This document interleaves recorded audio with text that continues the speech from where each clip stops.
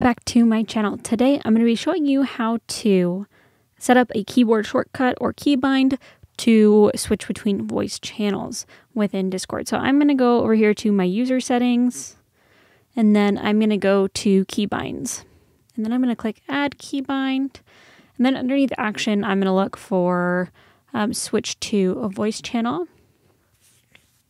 So it's going to have me automatically switch between a voice channel. So let's say I often go to mods only. I can go ahead and set that keyboard shortcut. So what I'm going to do is I'm going to think about what I want the shortcut to be before I record it. Let's have it be Command F. So now I'm going to hit record, Command F on my keyboard. There we go. And it is toggled on. So anytime I'm in another voice channel or if I'm just hanging out, let's go ahead and test this out. I'm going to get Command F. And now I am in the mods only. So let's say if we wanted to go to beginners.